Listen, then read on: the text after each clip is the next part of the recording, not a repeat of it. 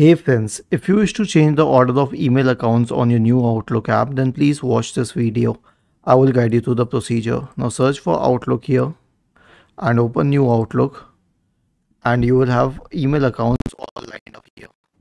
Okay, and since there is no way to, what do we say, add accounts. Okay, let me show you one by one. So here's what you can do. You can remove all of those accounts one by one and then re-add them in the correct order. But there is no one way to arrange these, what do we say, accounts in the correct order. So that is the only thing that you can do. You can add all the accounts once again. Now I'll show you. So this is the first set of accounts. Okay. And let's say that I wanted to remove it. Then I will click on this one and I will select manage account, and then I will select on remove account, and then I will what do we say, I'm back to the main page.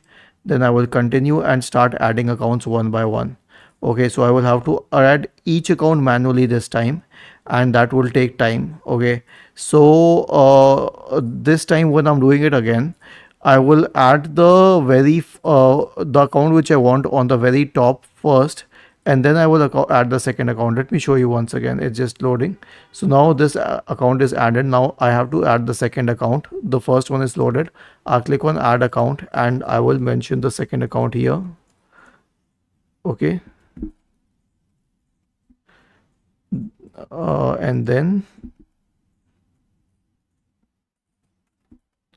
I will click on continue and I will enter the login details.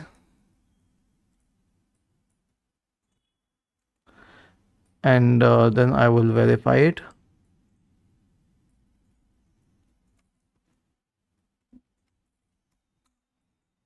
Okay. And then I'll get a code which I have to enter. Okay. And once I enter that code, I will be able to log in. So that's how I do it. I mean, that's how I'm going to add these accounts. Let me show you completely. So now I have the code. I will enter it here. And I'll click on verify. And then I will click on OK. And then I will wait for a while. Then I will have to enter my system PIN. Then I'll have to wait for a while once again. And now, as you can see, the account is added in the correct order. Was this helpful? If yes, then please subscribe to the channel. And if not, then let us know in the comment section of the video on how we could help you better. Thank you for watching this video and have a nice day.